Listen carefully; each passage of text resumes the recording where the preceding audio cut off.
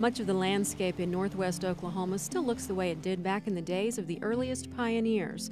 The windswept prairie has reluctantly given way to rugged canyons carved slowly over time.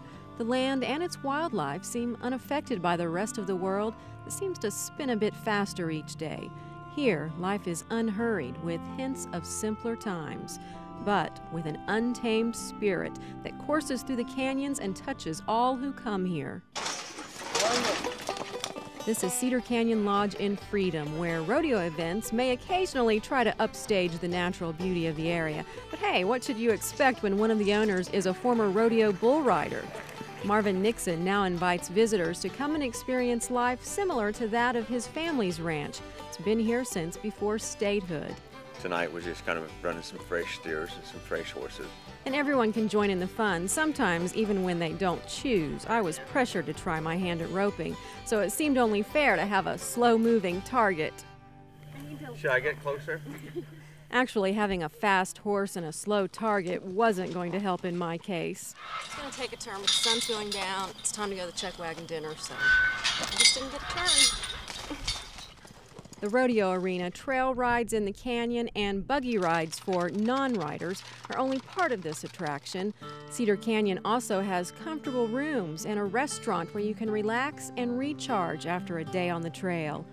However, we chose a more authentic cowboy way to wind down at the end of the day. The food is cooked out here in the open fire, open pits, and tonight we're having chili, very good. But you know, we do have rattlesnake or brisket or barbecue, and just various steaks, sometimes steaks. And what's a Chuckwagon without cowboys who really know how to kick back? Here we go, this is my favorite. As one of the guests told me, this is as real as it gets. Just sit there and relax and laugh, just have a good time, forget about everything. The cowboy poetry is as colorful as these characters. Jeez. You don't like sad songs? I love sad songs. I do too. They call themselves the Three Amigos, and they make you feel like you've known them for years. That's probably why they're a popular addition to family reunions arranged around the campfire. Just lots of fun. I even enjoy it. I sit all the time, and I still sit there and enjoy it, so it doesn't ever get old. I topped the ridge this morning, looked across the great expanse. I had to song. stop and thank the Lord for giving me a chance. The night sounds and crackling fire are the only background they need. Their heartfelt choruses create a shared moment under what seems like a zillion stars. And new friends share a laugh, even a tear.